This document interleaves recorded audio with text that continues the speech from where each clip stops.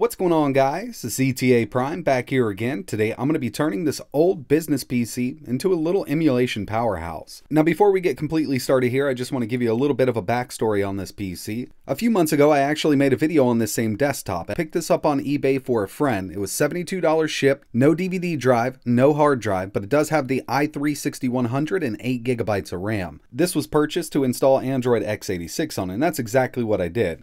I gave it back to my buddy, he used it for about a month, and then it just kind of sat around for a little while. I talked him into selling it back to me, I gave him 80 bucks for it, and I think it's well worth it. This is actually a very capable emulation machine, just like it sits.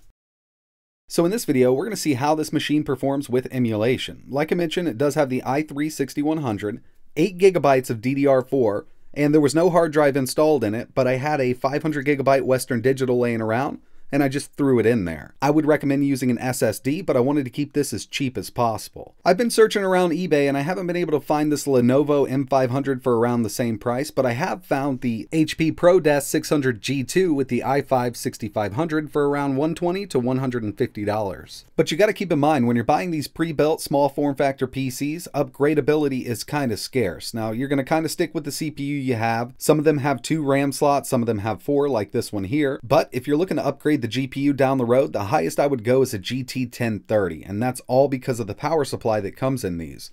Most of them do have proprietary connections, and in most cases you could retrofit a power supply in here to get a little more juice for a higher end GPU like a GTX 1050 Ti low profile. But by the time you're done with that, you could have built a little 2400G or a 3200G PC with tons of upgradability down the road. So that's definitely something to keep in mind, but for me, I want to leave this just like it is and see what we can get out of it. So as it sits right now, I have about $80 into this PC, but I did need to pick up a few accessories. I wanted Bluetooth, Wi-Fi, and I needed a way to connect this over HDMI because it only has a DisplayPort built in. So I just picked up a cheap DisplayPort to HDMI adapter, and yes, sound will come through this. A 5 GHz Wi-Fi dongle, and a Bluetooth adapter. So after everything's said and done, I only have about $100 into this machine. And that's the price point I wanted to be at for a cheap emulation setup. Alright, so here we are. Quick spec overview. I'm running Windows 10 Pro. I have that Intel i3-6100 at 3.7 GHz. This is a dual-core CPU with 4 threads, 8 GB of DDR4, 2133 MHz RAM, and that built-in Intel HD 530. Definitely nothing to write home about, but it should handle emulation pretty well. Now in this video, I'm going to be testing out some of my favorite emulators: PPSSPP for PSP, Redream for Dreamcast, PCSX2 for PS2, Dolphin for GameCube, RetroRAch for Saturn, and we'll even throw a little bit of 3DS at it. So I can already tell you right off the bat, with the specs we have here, we're not going to be able to run CIMU, RPCS3, or Zinnia for Xbox 360. That requires a much more powerful PC, but there are thousands and thousands of great games that you can play with this using these emulators listed here. And if we're able to run all of this, we can run the lower end stuff just fine. Since I've added the Bluetooth adapter, I was able to connect my Xbox One controller. Should show up here in a second. There we go.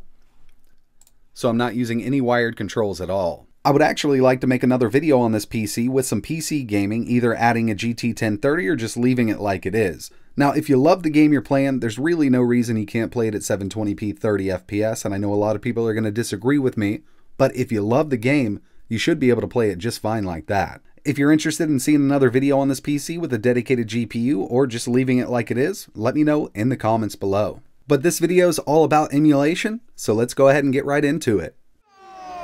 For all of these games, I will have Afterburner running up in the top left-hand corner. We have the GPU usage, memory usage, CPU usage, speed, temperature, wattage, RAM, average FPS, and FPS. I'll be showcasing 2 to 3 games for each of these emulators, and each segment will be about 30 seconds per game, except for PS2. I wanted to make those a little bit longer. Starting out a little lighter, we have some PSP emulation using PPSSPP.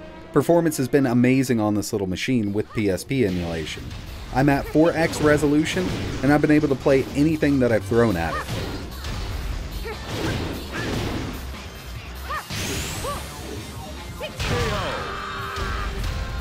Round 2. Fight!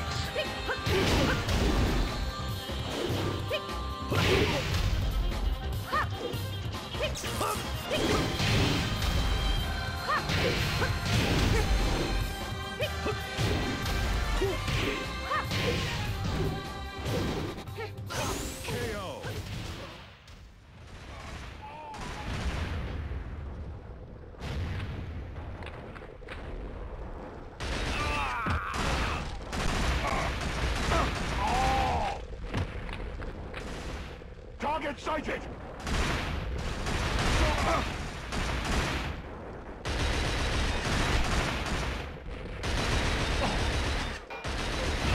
Target neutralized! Templar, we lost the machine Keep gunner. moving. Take Take it over the down. mounted gun. Next up, some Dreamcast using the Redream emulator upscaled to 1080p. You shouldn't have any trouble at all with Dreamcast as long as the game's compatible with the emulator.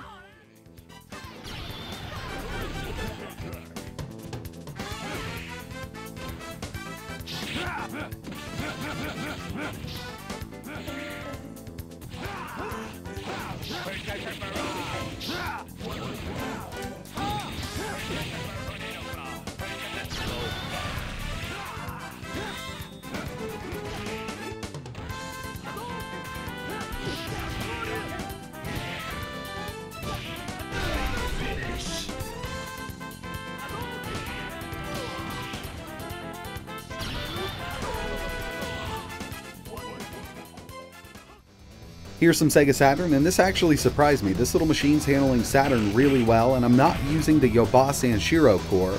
I'm actually using RetroRAch with the Beetle core, which does require a pretty beefy CPU, and as you can see here, we're getting full speed emulation with Modathin.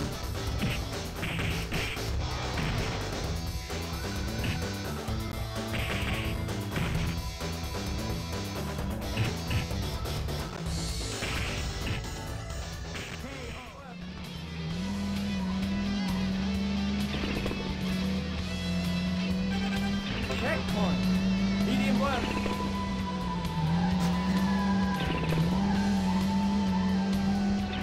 Medium work, maybe.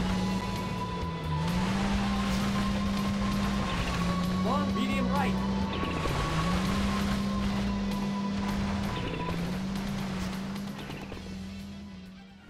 Unfortunately, 3DS isn't working too well on this machine. I mean, there are some games that are going to run at full speed, but this does require a decent GPU because I'm using that OpenGL backend. If we added a GT 1030, I think we could get much better performance out of this.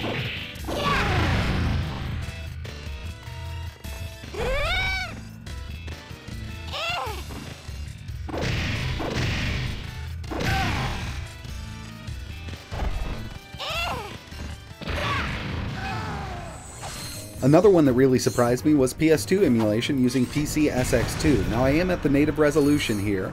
I'm using PPSSPP 1.5, they're the development builds. But here's Ratchet & Clank running at a really good frame rate of 60.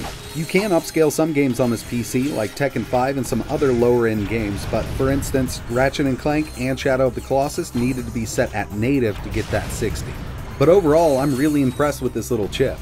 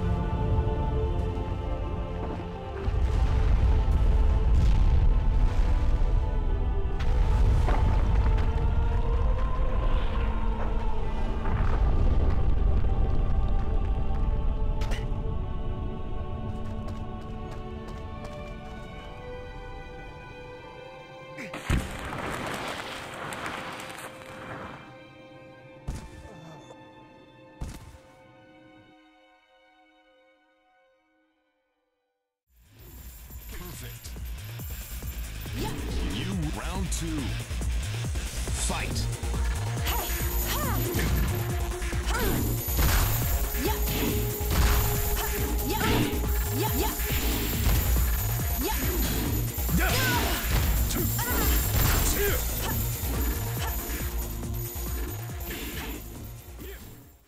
And finally, some GameCube emulation using Dolphin. This is Rogue Squadron 2 at 720p. Now, other games can be upscaled to 1080 and even 1440, but this is just a really hard game to emulate, so I just kept it at 720, and it's super smooth.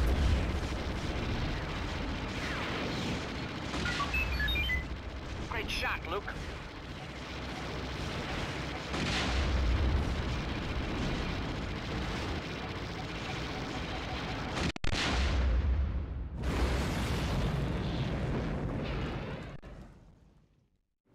I wanted to showcase a couple harder to emulate games like Rogue Squadron 2 and Auto Modellista. This has a lot of trouble on lower end machines, but I'm upscaled to 1080p and it's running at full speed.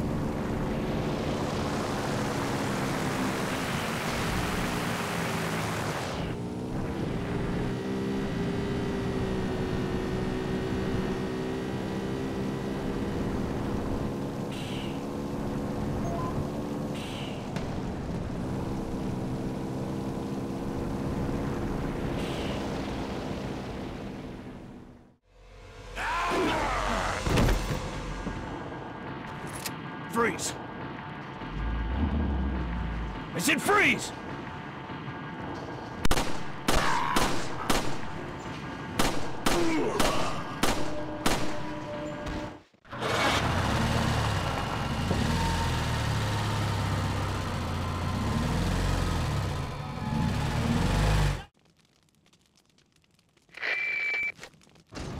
Yes, no!